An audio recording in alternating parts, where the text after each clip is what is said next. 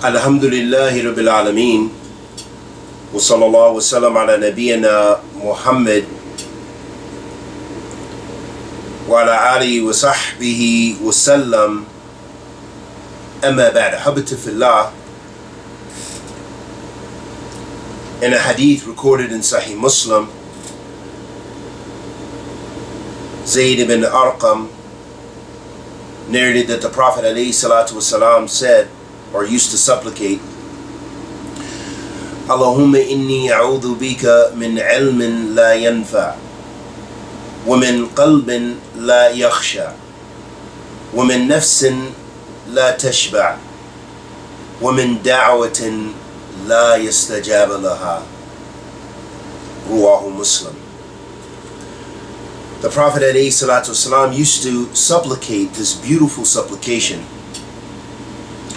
O Allah, I seek refuge in you from knowledge which does not benefit, from a heart that does not entertain fear of Allah subhanahu wa ta'ala, from a soul that is not satisfied, and the supplication that is not answered.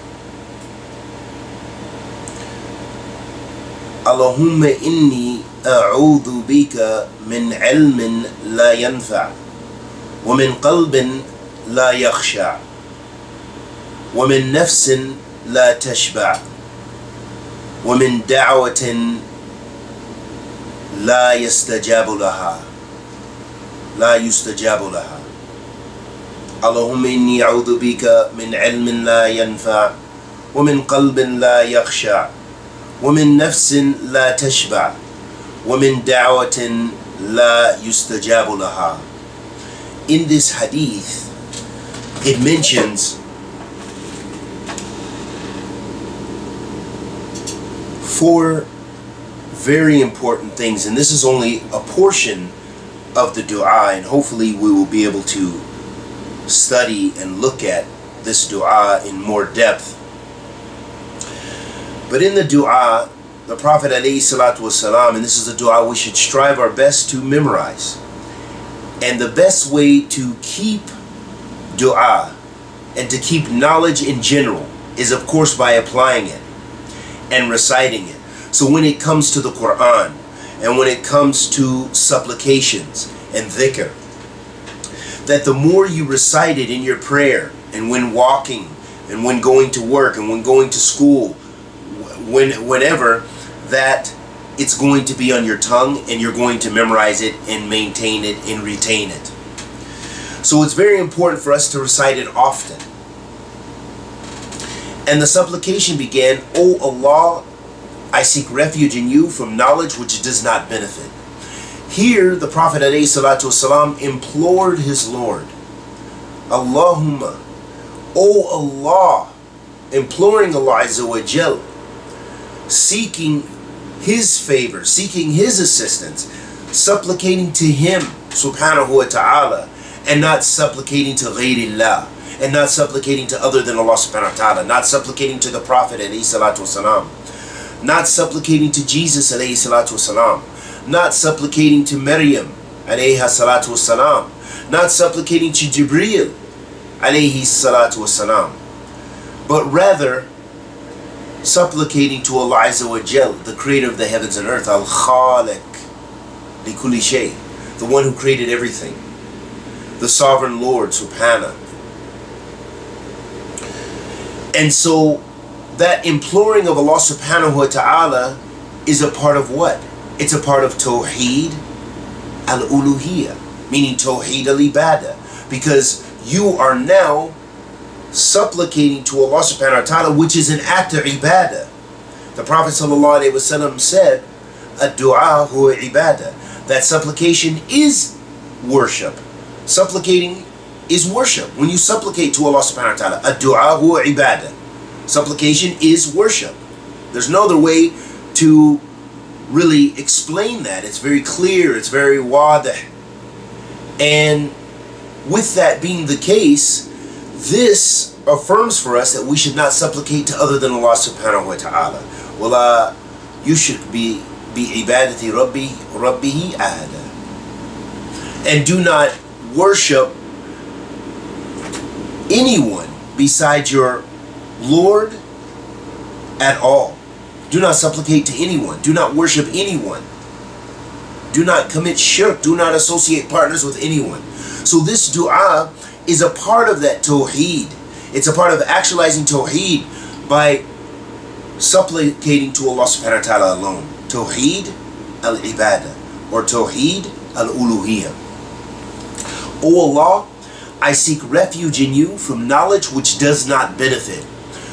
So in this portion of the supplication, this is that actualizing the tawheed, practicing the tawheed by worshiping Allah subhanahu wa ta'ala alone, by supplicating and imploring Allah subhanahu wa ta'ala alone, and seeking refuge in Allah. I seek refuge in you. In you from what? From knowledge. If we stop there, Allahumma inni bika min ilm. La. We can't stop there. We can't say, oh Allah, I seek refuge in you from knowledge. La. But then the rest of the dua clarifies for us what type of knowledge that we are seeking refuge in Allah subhanahu wa ta'ala from. And that is ilm la yanfa', knowledge that has no benefit. What kind of knowledge has no benefit? Knowledge of shirk and kufr, knowledge of that which is prohibited, that mainly has no benefit, unless for some particular reason, maybe a scholar or someone doing research has to know that knowledge in order to warn the people about it, in order to refrain from it, whatever the case may be. But generally, you don't need knowledge of bid'ah unless it becomes necessary to understand that bid'ah to refute it, or necessary to understand that bid'ah in order to stay away from it. So then the students of knowledge, the ulama, they warn the people about certain bid'ah. Some bid'ah they don't warn the people about because that bid'ah may not be in that locality. The people may not be aware of it, so they don't need to be aware of it. Because then, by opening up that door, the people begin to look into that. O Allah, I seek refuge in you from knowledge which does not benefit. So that means there's ilm ghayra nafi'. As we make the supplication, Allahumma inni as'alaka ilman nafi' wa rizqan tayyib wa 'amalan mutaqabbalan. O Allah, I ask from you ilman nafi', beneficial knowledge. So when we supplicate, we ask Allah subhanahu wa ta'ala for beneficial knowledge. We also supplicate, as in the case of this dua, we seek refuge in Allah from knowledge which has no benefit, which is also supplication. It's the adha, it's seeking refuge in Allah from something. So I seek refuge in you from knowledge which does not benefit. That's the first thing. The second thing, from a heart that does not entertain the fear of Allah. وَمِن qalbin la yakhsha'u. And from a heart that doesn't have fear. Fear of what? Fear of Allah Azza wa Jal. And I'm going to mention something that I came across in my research recently. And this is from one of the popular modernists in America, in one of the particular universities. And he's an academic that's supposed to be a scholar of Islam. And he said that modernists, and this is really referring to himself, find that having fear of Allah is, one of the words he used is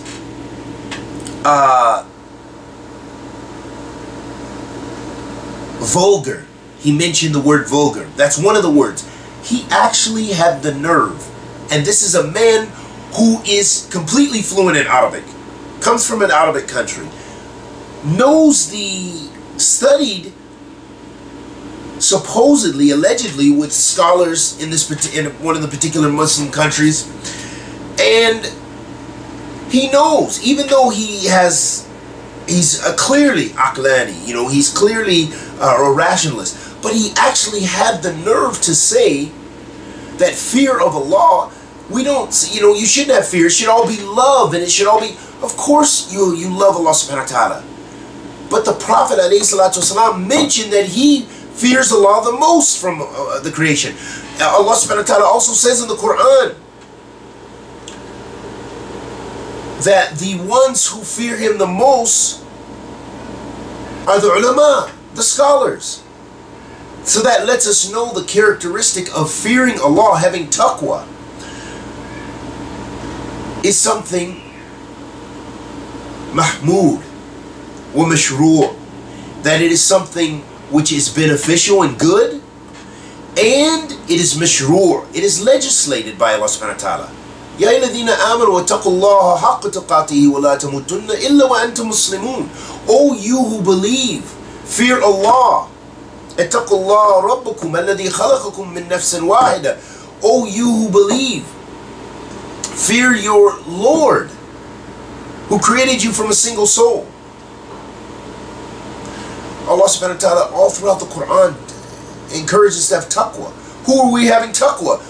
From who? From what? From Allah Azza wa Jal. From His punishments. From our ibadah not being accepted, although we have husn al-dhan, and we have to balance that. Bayna khawf wa raja. But we have to fear Allah subhanahu wa ta'ala as well. As the Prophet ﷺ, the best of creation, feared Allah subhanahu wa ta'ala and set that example for us. This is for the Muslim. Now for the non-Muslim, for the ones who, for the zindiq, for the murtad, for the people who leave Allah wa Rasul sallallahu alayhi wasallam, then yes, they fear whatever, or they fear their nafs, they fear losing their wealth, they fear the dunya. But the Muslim is ordered to fear Allah subhanahu wa ta'ala. So going back to the supplication, O Allah, I seek refuge in you from knowledge which does not benefit, from a heart that does not entertain the fear of Allah, that does not, min qalbin la yakhsha'u, from a heart that has no fear, because the heart that doesn't fear Allah subhanahu wa ta'ala goes into all kind of ma'asi with no shame.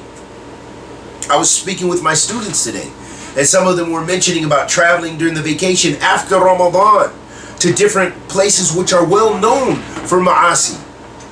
And they joke about getting into the ma'asi, showing us the lack of taqwa, that we gain some benefit in Ramadan, but some of us throw it away immediately, and may Allah protect us. Min qalbin la yakhsha'u, from a heart that doesn't fear Allah, that doesn't gain the benefit of gaining taqwa, of gaining khushu' wa khashya from Allah, min Allah subhanahu wa ta'ala. We don't want that heart. We want the khawf that is madhmoom, that is mamduh, that is praiseworthy from Allah subhanahu wa ta'ala, from a heart that does not entertain the fear of Allah. The Prophet ﷺ supplicated with this. I seek refuge in you from knowledge which does not benefit, from a heart that does not entertain the fear.